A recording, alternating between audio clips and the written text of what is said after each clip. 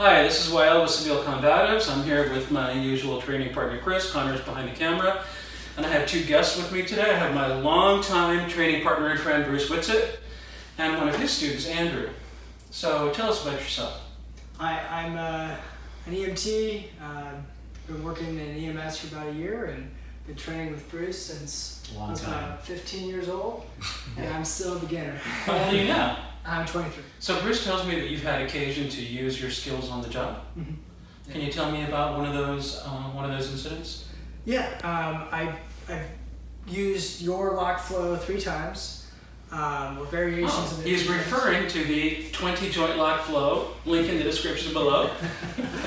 And yeah, it worked great. The first time we had a patient who was had a medical condition where they were chronically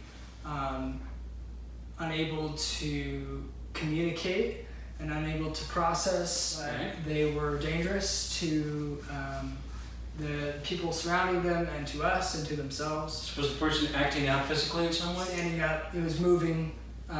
He was moving around, moving his arms and his legs. And so I'm that guy, I'm moving around. So I went ahead like this? and I grabbed an arm and I entered into an elevated wrist lock, like so. I was able to escort him. Okay, so what he's putting on here is what I used to call an elevated wrist lock. Nowadays I usually call it a corkscrew lock. It's a common, in Aikido, this is Sankyo, it's a common lock found in Aikido, Jujitsu, Hapkido. And it's basically twisting the wrist inward, and it sometimes makes the person want to move backward, but because he's controlling my elbow fairly well, there's nowhere for me to go. So yeah, go on. So we were able to walk to our gurney. I had assistance, about 4 other people. We got him down on the gurney. He didn't want to lay back, so I switched to your... you did it horizontally? Yeah, to this lock. Let's turn this way. So he just angled it from here to this way, and this way it makes me want to go back. It makes me literally want to lie down on my back. So we got him laid back on our flat, and we were able to restrain him. He stayed safe, we stayed safe, the bystanders stayed safe, and everyone was happy. So. Very nice, very nice. So show me in slow motion how you got into that. So I entered I grabbed the wrist, and I bent the elbow. And you went under the arm. And I stepped on the foot. Oh, you stepped on the foot too. So that keeps me from circling backward, which this lock makes me want to do. Okay, you can let that go now. That's right. The other one was a patient this patient was malevolent. And we already had the patient on a gurney. This patient was already restrained. The patient got out of restraints and bit my hand. I ended up going for an armbar, and I attempted to get into an armbar, and this patient bent their wrist, and so I went straight into a Z-lock. I was able to hold them until help could get there. Yeah, the patient got their hand out of the gurney. They leaned forward and they bit my left wrist, and so I went ahead and I went into an armbar, and they bent their arm, and I went into a wrist lock. And okay, so back to the armbar for a second. So a lot of people, when they feel that you're trying to control their arm here, will basically try to pull out of that by pulling their arm away. Good, yes? And so they put themselves in a Z-lock, which basically drives you back. It drives you back and down. So in our ambulance, there's a wall here where we keep our equipment, and I was able to use the Z-lock to push them back against the wall. They stayed safe, I stayed safe. Any others you want to tell us about? Yeah, I had so the patient was laying on their back, very strong and very dangerous, just naturally very strong. And so we had the patient in swimmer's position where we restrained their arms like so.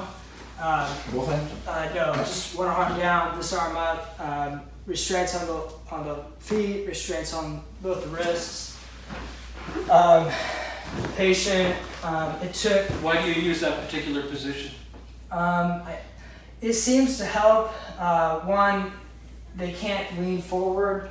If they have both the wrists down, they can lean forward. So it gives us access because we sit on this side of the patient, gives us access for blood pressures. Oh, right, okay. The restraint that was applied onto this wrist was a little too tight. It was like a tourniquet, so we needed to adjust it.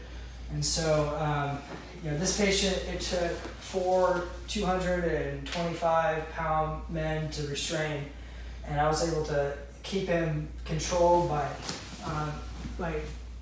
making a reverse gooseneck and a finger split, and just held this, and I was able to keep him from moving out. I did the restraint. Okay, Chris, can I have you lie down with your head toward the camera, and you can show on the camera what you did there. So the restraint's up like this. I just went underneath for like a shoulder lock, and I did a reverse gooseneck with a finger split. And why do you split the fingers like that?